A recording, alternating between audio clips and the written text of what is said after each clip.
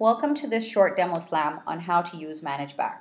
Managebac is a platform on which the teachers design our curriculum, and it's also a shared space for you to look in on that design as well as find out what your students are up to. To access Managebac, please go to dia.managebac.com/login. On the login page, enter your email address as well as your password. If you do not have a password or you've forgotten your password, please go to the Forgot Your Password link and it will prompt you to reset the password within your email. Once you've set the password, enter it here and click Sign In. The very first page you see is called an overview page.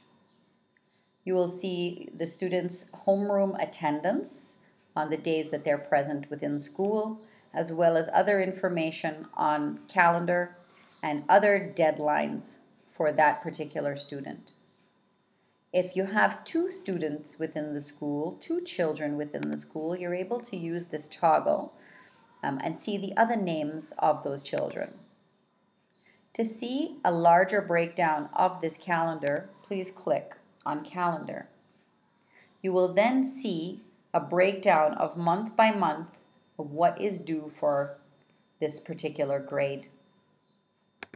Within the attendance section, if we're moving down the left side of the page here, you are able to also submit an attendance excusal.